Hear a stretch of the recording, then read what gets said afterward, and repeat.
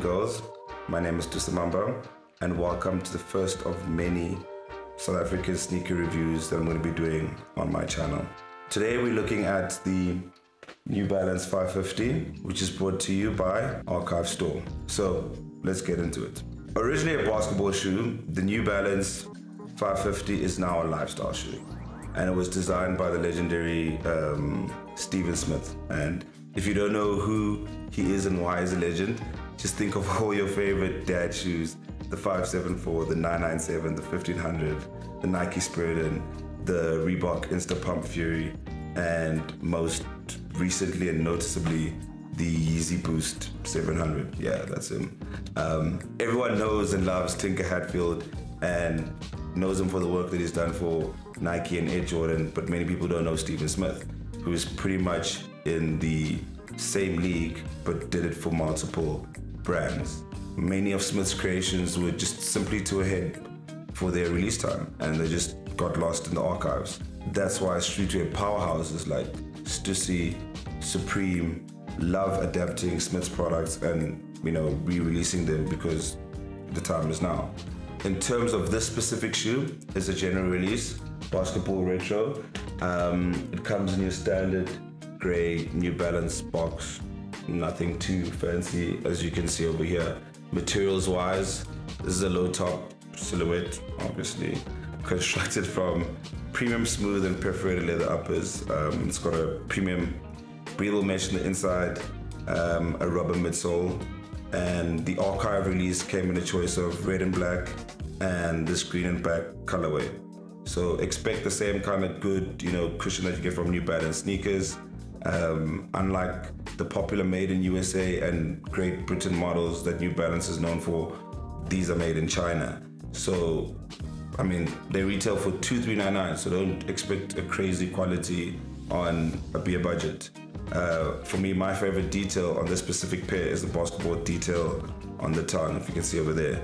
It's a nice old school type of touch, and it's amazing how much basketball has given us in terms of street fashion.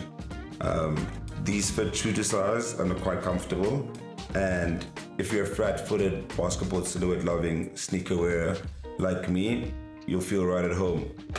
For me, those kind of kicks have always been more comfortable than running shoes. So if the shoe came out in 1989, why didn't it pick up traction before? Well, for starters, there were some of the most iconic shoes that dropped at the same time, like the MX1s, the Air Jordan 4s.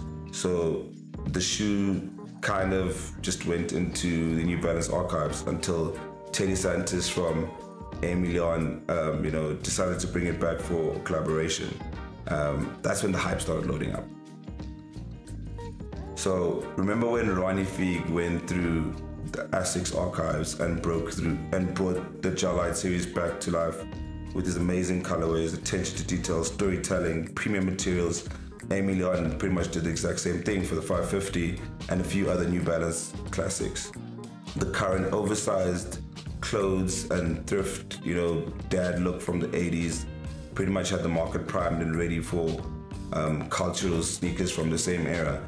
And when Emilion dropped the 550s with their off-white leather and yellow midsole aged kind of look, it was an instant hit.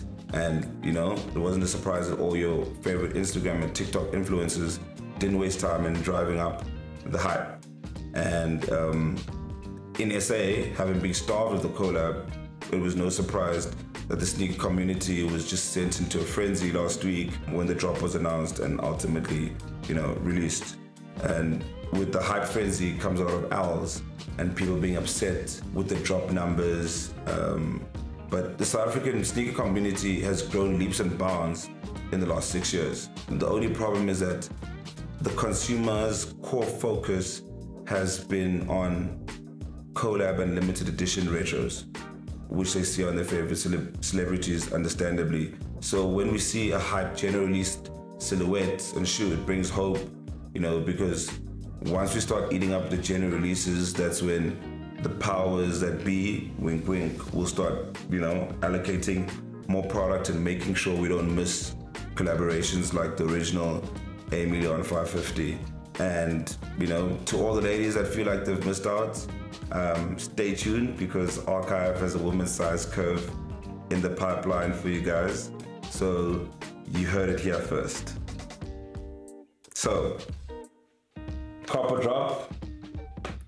I think it's a definite cop. I'll see you guys on the next episode. Peace out.